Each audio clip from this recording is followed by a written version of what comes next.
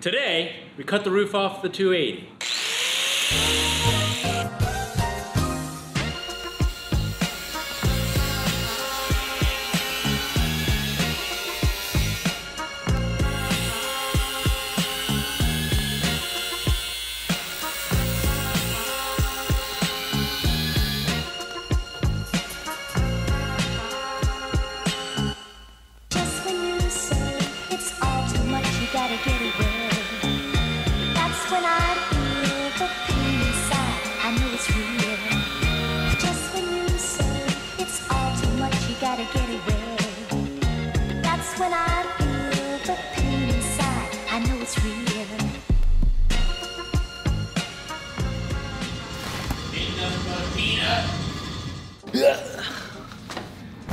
The things we do for you guys.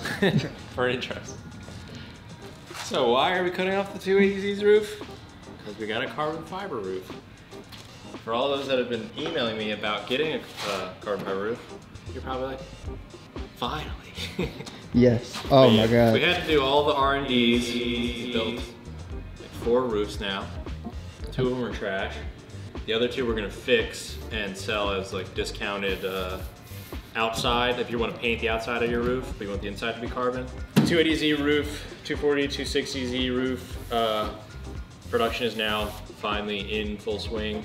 We're gonna do the first 5 pre-orders. They're gonna be live on the website now. But we'll do a quick overview of the roof itself.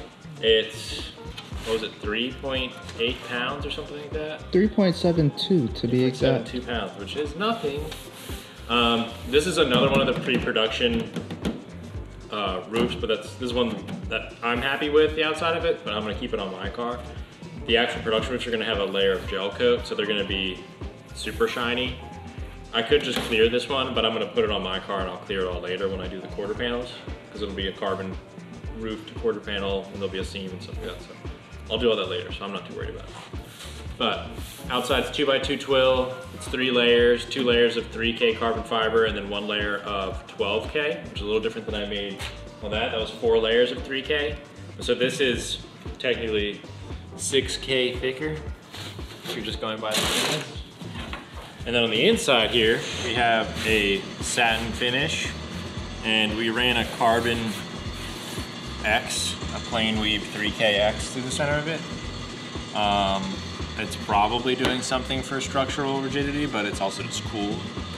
It's kind of on brand. We put a lot of X's on stuff, so yeah. Man, this man secretly admires me. It's no secret, bro.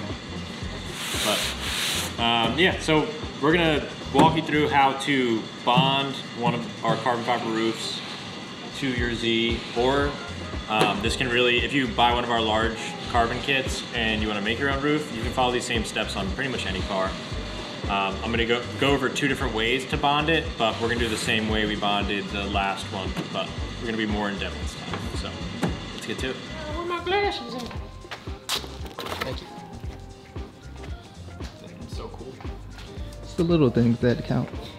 Quick reminder, if you buy one of our DIY carbon kits on industrygarage.com, we're holding a competition at the end of January. We're gonna go through everyone's videos and photos that they send us, and we're gonna pick 3 people, 1st, 2nd, and 3rd place.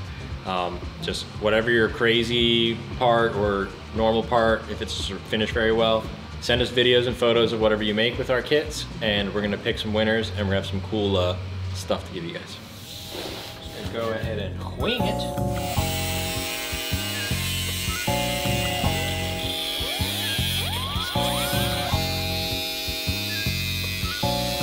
What is this?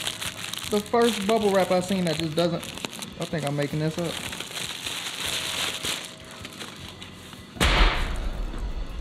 Ain't no bubble wrap safe for life. That's right. But That's some bullshit. yeah, it's still some bullshit. Bing bong.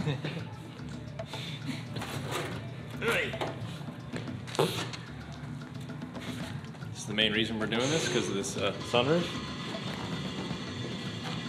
The glass itself already weighs 6.3 pounds, so we're saving weight. It's obviously heavier than a stock S30 roof because it's got the sunroof in it. But How much the sunroof weigh? the glass itself is 6 pounds. Oh, you already got that on there. Yeah, the glass is on it with it. Yeah, so it's 21 pounds. So we're saving, what's the math, 17 pounds? 21 minus 3. I'll take your word. Hey, and it's at the top of the car. Best place to save weight, highest point, other than unsprung, on your wheels and like rotating mass. Just set it on there. I mentioned there are two main ways to bond the roof. The first would be the way that we are doing it, basically leaving a 1-inch strip of metal and then bonding the roof to that. But what we're gonna do is we're gonna cut it along this seam right here.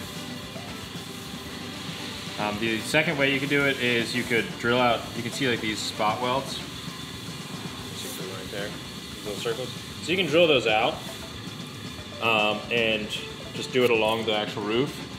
You go all the way around along the drip rail and then back behind as well. And what that'll do is that'll take off all of this metal, and then these roofs are made to have the factory seam on them still, like the actual bonding point. So you could just bond it then to the inner structure. So you wouldn't have any of this metal. You technically save some more weight, but it's a good bit of drilling out. Do you have to, I guess, cover up the bare metal, like paint it at all, or? Yes. What we're gonna do is actually grind the edge of this and then cover it all in the epoxy that we're bonding it with. But if you had any like cuts or grind marks on like any of this inner structure, you want to at least spray it with something like self-etching primer or... Self-etching primer. We put that on everything. But we're gonna make sure all of our bare metal is covered in the epoxy. That's why we're gonna squeeze it on there and then brush it on like we usually do to make sure everything's covered. We're gonna just have to cut off this little edge, because otherwise with this front lip and this back lip, it won't sit on here. See what I mean?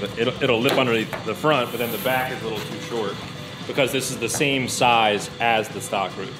Where the one we made before was 3 millimeters wider, so it was made to sit over top of the roof. So this still works perfectly like this. You just have to trim. I could leave the front and just trim the back, or vice versa, or trim both. When you say trim, what are you trimming again? I'm trimming right along this edge here. Oh, okay. Because this is the same size, so it's not going to snap over top of it. See what I mean? And that's why you left the extra space on the original piece. Yeah. Okay. So the way we're actually going to bond it is going to be like a kind of hybrid of the two. I'm going to end up taking this metal back farther, maybe to like this inner seam right here, and I'm going to keep this back seam on this metal. I mean, on this carbon. We're essentially going to set it so the back seam will be seen. So when you open the trunk and also the trunk comes to here, you can see inside there. You'll still see the carbon. Then we're going to trim the front so the front can snap over top of it. The windshield comes over the front of this a little bit and covers all that, so you won't see inside there anyways. And then also up here, I'd have to pull off all of the leather, the original leather from the interior, and I really don't want to do that. So if I cut across here, I can just bond to here. I'll have a slight seam across here, which I can just smooth and do a little bit of light body work and prime it, call it a day. And the windshield gasket will cover a little bit of it anyways. So best of both worlds. I might even leave some of the drip rail stuff and like lap it on top. I'm not 100% sure. I don't want to get in the way of the chrome, because I think I'm going to put the chrome back on this one. I'll cut it off.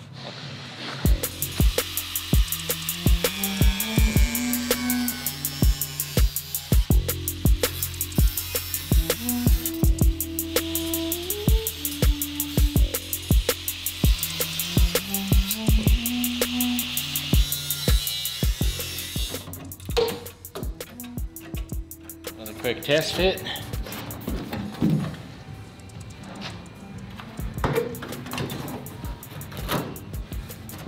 How many times are you supposed to measure again? How many times are you supposed to measure again? I don't even know. Measure twice. Measure. I never measured the first time, so that's why I definitely don't know. Do first, cry later. What was the piece you just took off? So that's the back section I was talking about. Oh, so it was like a little lip piece here. Yeah, so this can now replace that lip. I'm gonna grind this obviously so it doesn't have any rust and stuff. Keeping this little tab will be nice because it helps hold the weather stripping on it here, so you don't get any leaks. And then this will just over there, and then since we have, just need to trim this a little thinner. Dude, this shit almost snaps right into place. Yeah, and the front actually, with the right setup and some clamps, will be good. And then just do some body work to fill it in, and then either spray these black or put a single piece of carbon over it or something like that. But I guess the easy way to fix that after you do body work is just do like a tape line when you paint it, depending on how much you want to leave. Yeah, so you could black this out if you wanted to, or you could do a fade black if you wanted to. Whatever. That's the next thing I was wondering, like how would they blend it into the OEM car? Yeah, so people either do hard tape lines. You could do a tape line like here if you wanted to, and transition if you want to keep stock quarters, or some people will blend. When we went to Canada, there was a guy they did a carbon roof on their S30, and they had blue and they like faded it in or something like that on the back. I'm not a big fan of like the fading over carbon, but some people like it. Our Zoidberg follower would definitely approve of this. Dr. Zoidberg. So I'll do a trimming in the corner. Looking pretty damn good. I'm probably just gonna cut on the edge here, leave all this metal, and then just bond right to this. And then if I add a quarter panel on here, I'll show you on the side. So when I bond I'm gonna mark this line here where the roof ends, and then I'm gonna cut just the edge of this piece of metal right here so this can roll over it, and then I'll leave all of this, and then when I bond the quarter panel on, I'll leave another inch of metal here, so there's essentially like a 4-inch wide piece of metal that combines both of these so they're both structurally sound together. Then I might lay a piece of carbon in between them, or just have like a little slate seam. Who knows? But another time. It's crazy how much stiffer the roof gets once you actually have it sitting on a frame. And then we got a nice carbon headliner. Cool, and we got the leather here still. You don't have to do nothing different.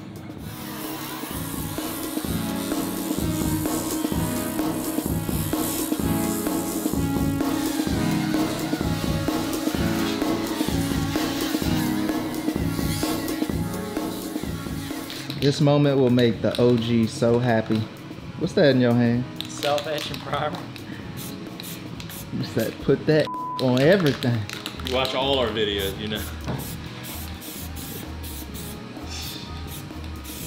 Yeah, I had some rust back here, so scraped it off, cover it with some self-etching primer. I'll scratch back off the section I'm gonna bond, and ready to start. Everyone's gonna ask the epoxy we're using. DP420 bro. We've already been over this. It's for Dave Pratt. 420 Blaze It, Black Edition. But it comes already opened, kind of. Mixes itself in this labyrinth. It's like a wizard magician thing. Mm-hmm. And he's actually working these. This is a Norton brand gun, but they work. You can put them in upside down. Look at that. It's almost as if it. Damn. What did you say? I don't know what the hell I was about to say. It's almost like a. It's almost as if it was made for it. Almost. So we're ready to start bonding. I'm gonna go grab Ryan. We got an extra body around here where you can get this stuff glued up there, brushed it on all the metal, and then bond that hood on and clamp it down. Man, the way that epoxy spreads on there is like blood dripping. What are you gonna use to spread it? Use your hands? Oh, you just look out. Oh shit. Do you want to come behind me and Start brushing. start brushing? It's like it went upwards when you put it on there because it was going through the. Yeah, this is a little definitely thinner than the average bear.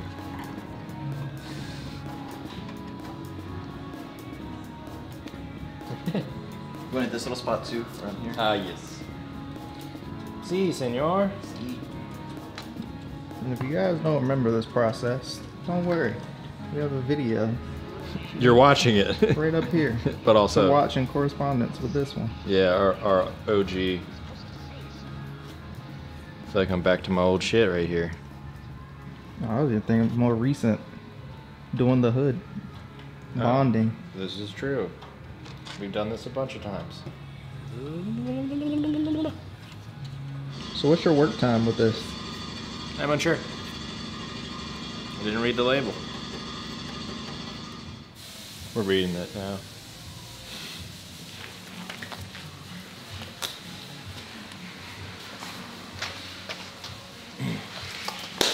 Ready, sir? Yeah.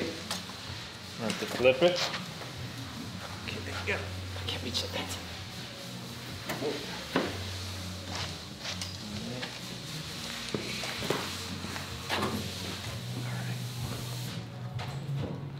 All right, and line up the front.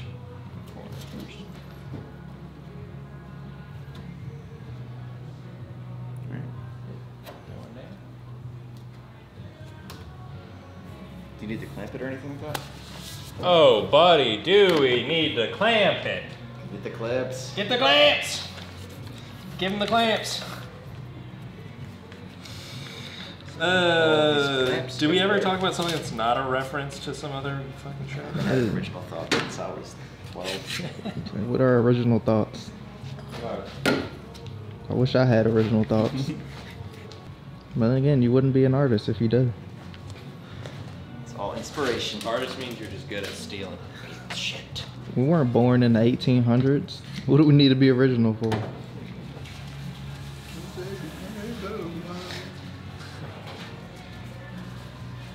Like literally no one says you can't go. No, dude, don't try to play like you just ain't say that's your favorite song on One thing I can't stand, country. Country music. I want to go as far to say it's the worst genre of music. It is. I would listen to opera before I listen. Do opera? I'm not gonna play opera. I have some good stuff. Dude, you gotta go to a live opera. It'll change your Okay, yeah, maybe a live opera. It is better live. It's not good, but it's better live. That I will agree with. It's all about the experience. Ain't nothing wrong with a little drip. One can have style, but style can never compare to the drip. If you know, you know.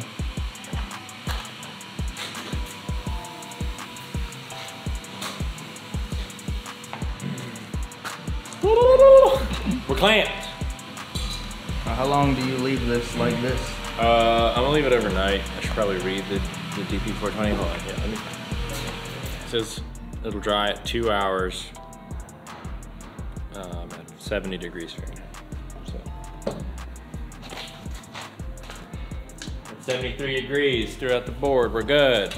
Dang, bro, you hella short. Jeez. Yeah. It's like, nah, I'm on a lighter.